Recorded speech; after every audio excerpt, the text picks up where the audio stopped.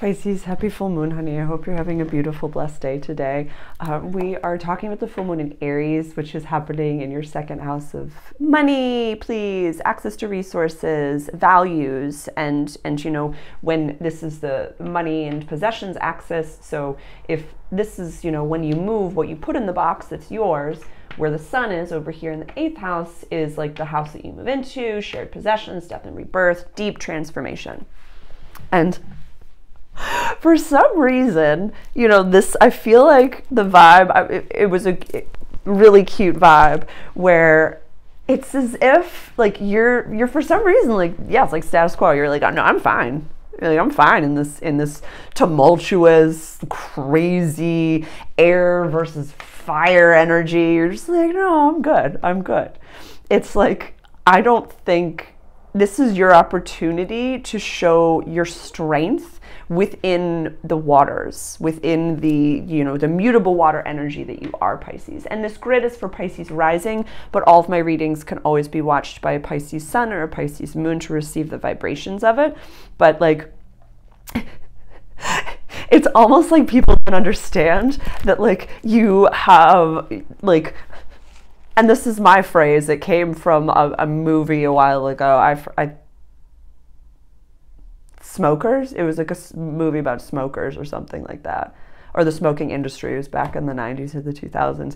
But basically, it's like you people don't know that you have the tolerance of an Irish dock worker, basically, and they don't know that you can drink and smoke them under the table. They don't know that you turn into a pool shark. They don't know your fucking like sassy side, that you function. I always, you know, make the joke that the Pisces, capital P, is like the baby ancient, where you function half in this world and half in the other. But like for the, you know, the way that people pay money for hallucinogens and all these like drugs, you're just like, that's how I see the world normally. Like, I'm good. Like, yeah, for some reason, that was just the vibe that I got for you, Pisces, during this time. Because literally, like, I'm not working my restaurant job. I'm, you know, only doing one-on-ones. I'm doing like a moonrise swim. Like, there's very little that I'm going to be doing as a divine feminine, you know, metaphysician, healer out in the world. And I just like see you as John Travolta sauntering down Main Street being like, I've got this. Like, every Pisces right now is like, I've got this, all's well. Like, yeah, there's like, you are like, it's so, you know, there's a lot of beautiful Pisces men that I know in my life. And I work with a whole bunch of them, like the best service beings in the entire world. And all of them just have this like light glacial blue, kind of like the color of my jumper right now. And this just like, yeah, we're good. Everything's fine. Please go talk to Aquarius and just remind them that everything's okay. Please talk to Aquarius, because there's some of them that are going to be checking out. Actually, yeah, go talk to Aquarius. Libra needs a hug.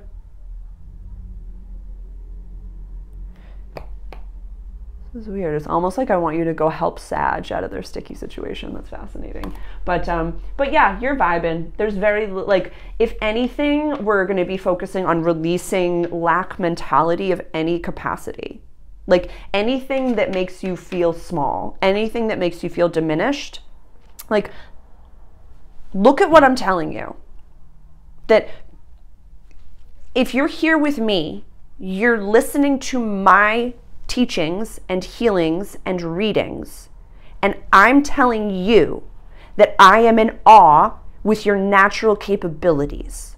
I know that there's nothing that I can say to you that will make you be like, yes, thank you, I am that. You're blushing, I can see you blushing, you're like, stop it, no, it's not me. I mean, grandma died when I was born, and it's fine. I'm just, like, naturally it's okay. It's like, it's fine. You know, my father was a raging alcoholic. Like, I'm so okay. Like, it's like, I'm just used to that because that's how I grew up and stuff. It's like, no, these are natural inherent capabilities that you have, Pisces, that are on purpose. Yeah. You and Cancer, my God.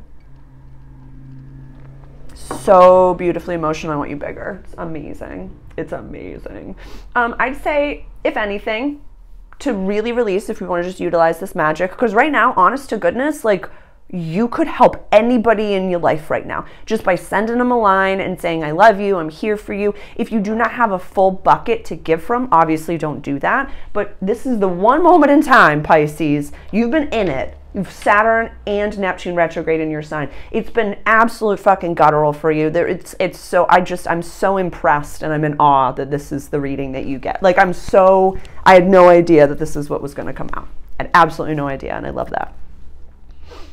Yeah, I just got like this like cheeky grin. I just wrote down status quo and I was like, they're fine. Pisces, I don't have to worry about you this full moon. We're going into eclipse season. So we're going to have the new moon eclipse is going to be in your 8th house of shared possessions. And then your full moon eclipse is going to be in your 3rd house of communication. So it's like, I still have to record my October introductory video, but it's titled Buckle Up.